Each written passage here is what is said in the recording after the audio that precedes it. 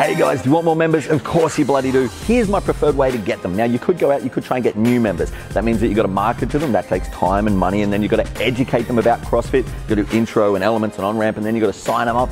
It's a lot of effort. My preferred method is to get our ex-members, our old members, back in, right? It makes sense. They already like CrossFit, specifically they like your version of CrossFit, and they can just walk straight in the door, start training, start paying. It's a way better option. So here's how we do it. Step one, you're going to print off a list of all of your ex-members, right? And you're only going to cross off the people that have moved out of town or that you don't want to see back. Everyone else on the list stays. No matter why they left, they stay.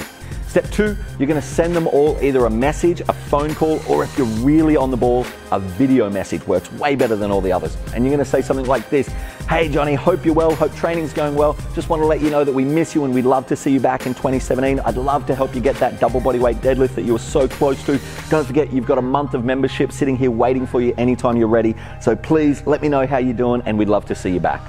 Something genuine like that, that has a personal touch. Notice I threw in the double bodyweight deadlift. I made sure that he knows that he can come back and have a month of training on us for free. I try and avoid saying the word free, but it's for free.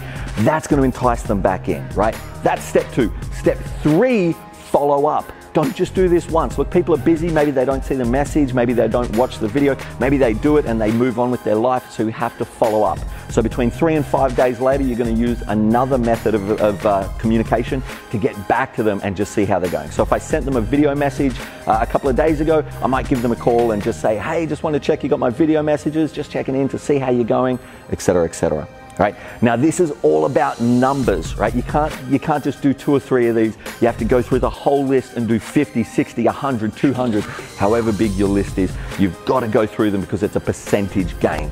And that is how I like to get more members. Not by going out and working my ass off to try and get new members. We definitely do that, but it's much easier to get that low-hanging fruit, those ex-members.